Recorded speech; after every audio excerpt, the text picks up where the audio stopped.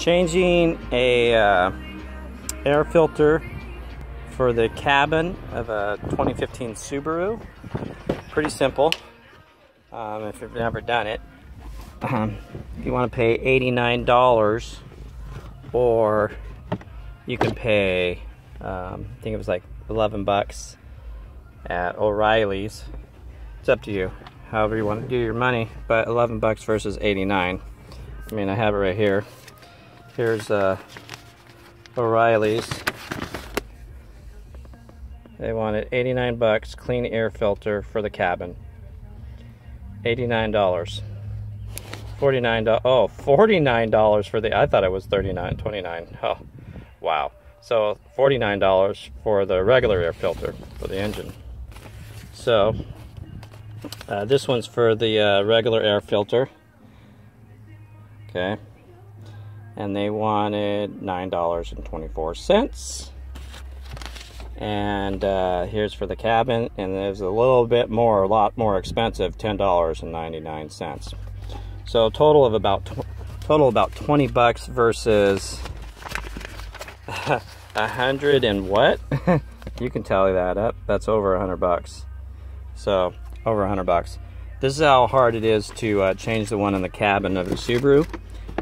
You pop out your little side things on it like that.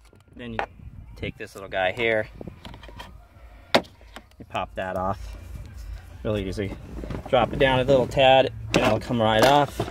Drop to the floor, and then you see that right there. These little tabs. There's kind of tabs. It doesn't take much to pull on it, but pull it, and that's your air filter. Put your bag in. But that's your $89 charge. $89 that Subaru dealership wants to charge you.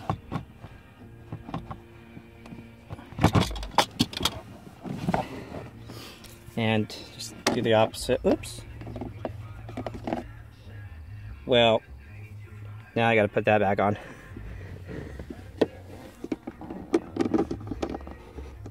That popped off. So that's new.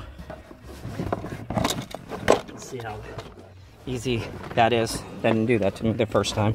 So come in here. There's a spot for it somewhere. Oh, right there. Just push that bad boy back on there. And then, is that the only spot? Yeah, looks like that's it. Just pops right there.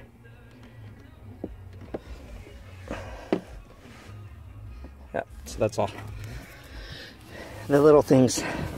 So, put this back up.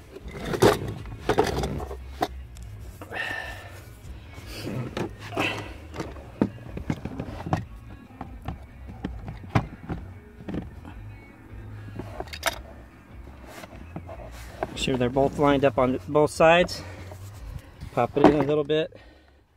Take this bad boy, pull it out. Push that there. Shut it. Works.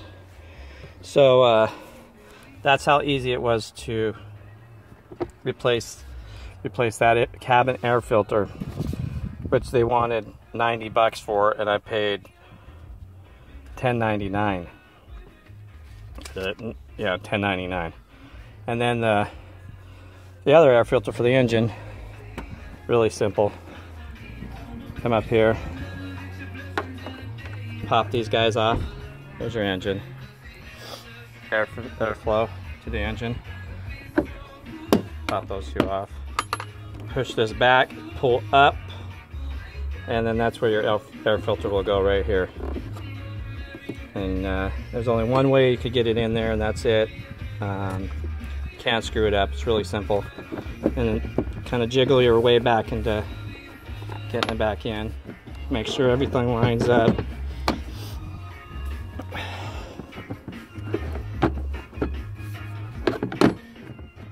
You'll know when it goes back in, but kind of jiggle your way. Make sure it's all lined up. And that's about it. And the cabin one, just for heads up, this is the one in the cabin. Had some leaves, and it was pretty dirty. I went up in the hills and stuff, but when you use your heater and stuff, it'll suck up like leaves and whatnot. And then the one inside the engine, you know, oh, it looks clean. No, but you flip it over, and then you can see how dirty it is.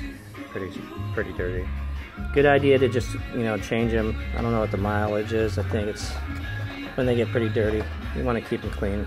It's cheap, unless you want to pay 100 and something bucks and have a Subaru dealership do it. Insane.